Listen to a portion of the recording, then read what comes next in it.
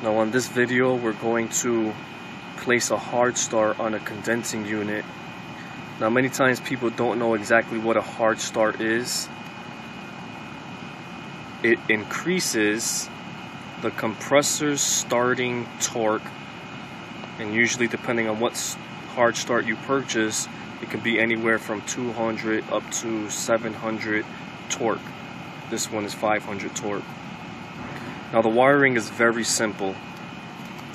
If you look at the top of the hard start, you'll see a little C right there. That means that's the common. When you go to your capacitor, you'll see there's a little C on the top of this one.